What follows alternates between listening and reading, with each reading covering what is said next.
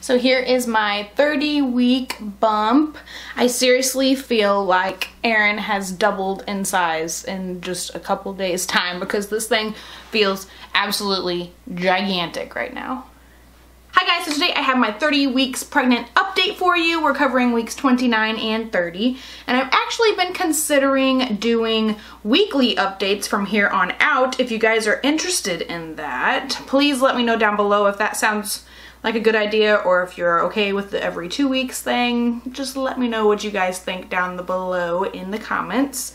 It's just kind of, you know, I'm having more appointments lately, and so there's kind of more things to like update you guys on. So I went to the maternal fetal medicine office today, this afternoon, and I learned some things. If you guys watched my last video, you know that I was on a little bit of a diet, trying to really watch my carbs and sugars and that sort of thing to see if it would help with my amniotic fluid levels, and it sounds like it's pretty much done nothing. My fluid levels have come down a little bit, but they were measuring at like 25.3, and they say anything over 25 is still in the not good range. So they're gonna have me come back next week to check them again, and maybe every week for a little while to keep an eye on them. So that's kind of crappy that the diet didn't help in that aspect. I was really hoping that it would, because my gestational diabetes test came back fine. Everything was fine with that, and that's what they were thinking the issue was. The same thing happened last time when I was pregnant with Calvin, and it turned out the diabetes test was fine there too. So I thought I would just take it upon myself to watch my carbs and see if that helped, and it looks like it has not.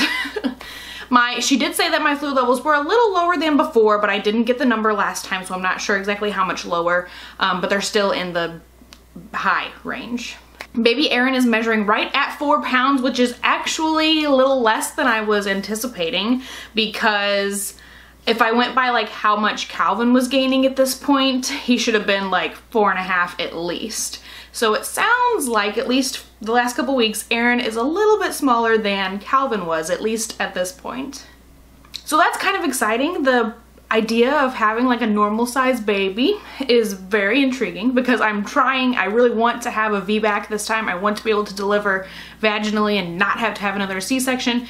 And if he's not a 10-pound baby, it's probably going to be a little bit easier to not end up with a C-section. My midwife said at last week's appointment that if he were over like 8 pounds 12-ish ounces or something, that it would probably be looking like a C-section. And so since Calvin was 8 pounds 6 ounces at 37 weeks last time, I was kind of worried that maybe Aaron would be bigger if we go a little longer this time. So that kind of stuff has all been floating around in my head lately, just a lot of different things about how it's all going to end up in the end. I have come to terms with the fact that I might end up with a C-section if he's looking gigantic. We might just go that route, but I really, really, really want to be able to at least try for a vaginal delivery this time.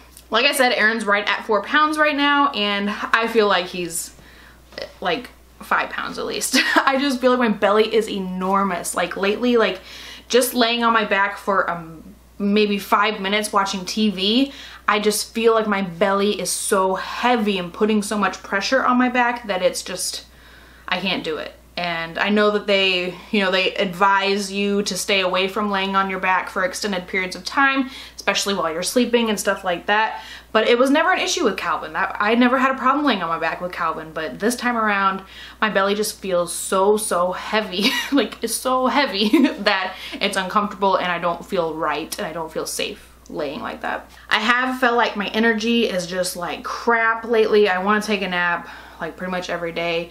If Calvin takes crappy naps and I don't get to like put a nap in there while he's napping, it's just like super sad for me. Like today, I actually had my mother-in-law watch him while I went to the doctor's appointment, and when I returned, it's like I got no break today because I was out doing things while you were napping. I didn't get to nap while you napped. And that's like really sad to me. I don't even want to imagine what it's gonna be like when the newborn is here, because you know they're not going to be sleeping at the same time, and it's going to be really difficult. But at least I won't have the pregnancy hormones to make me like want to sleep all the time like I do right now, right? Now I have kind of changed up my diet a little bit. That first week I was really limiting my carbs. I would definitely call it a low carb diet that I was on that first week, and I lost a little bit of weight, and I didn't feel good about that. So I switched it around to just be very carb conscious, and I try to keep it around 150 grams a day or so to just watch what I'm doing, not like super try to limit every single carb. Like I don't try to adjust each meal to like eliminate the carbs like I did in that first week.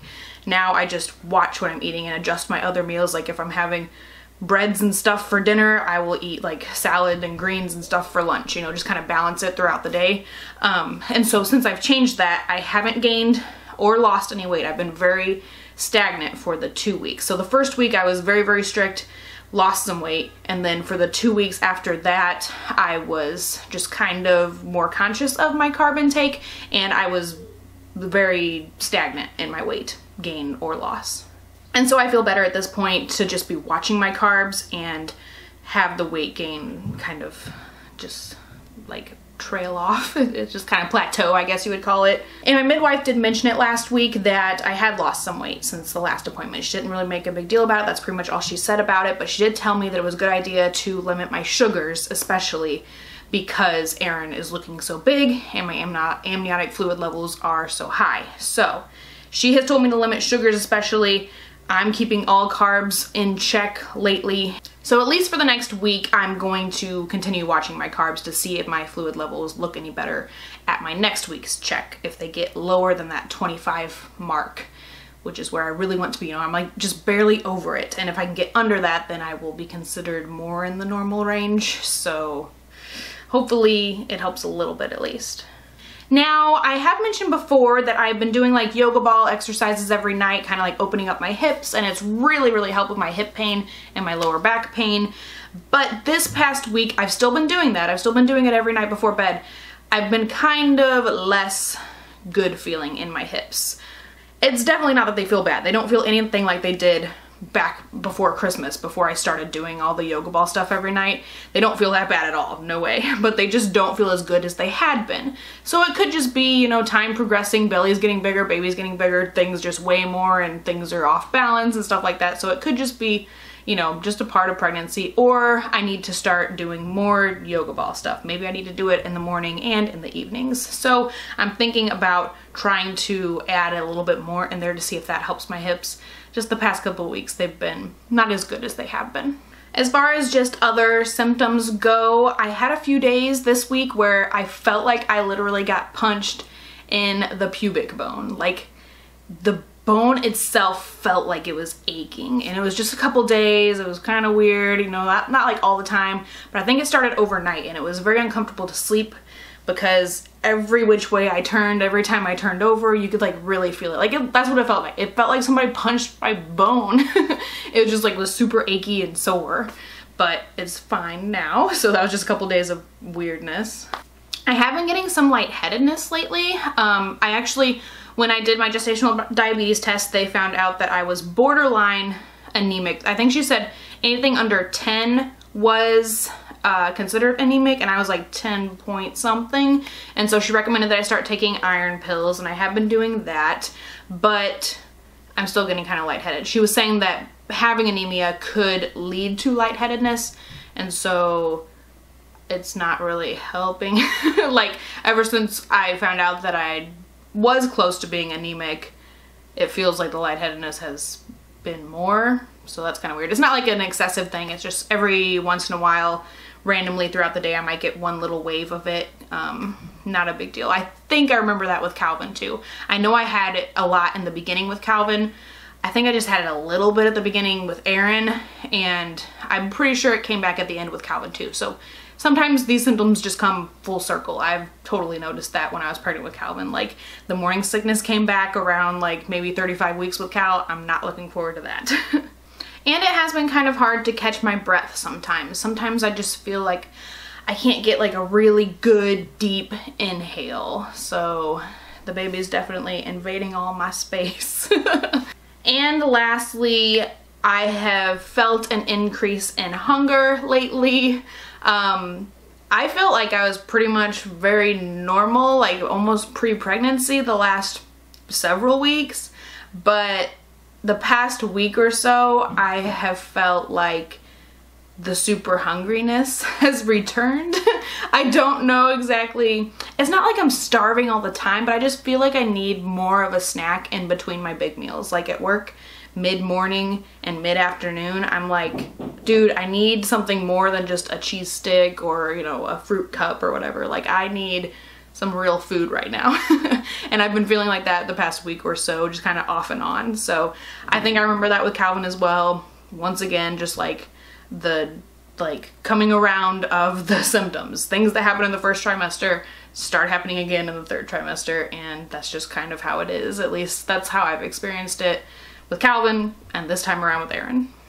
So that's about it. I hope you guys enjoyed today's video. Once again, let me know if you want to see these weekly or if you're cool with the every other week thing. Let me know down in the comments below.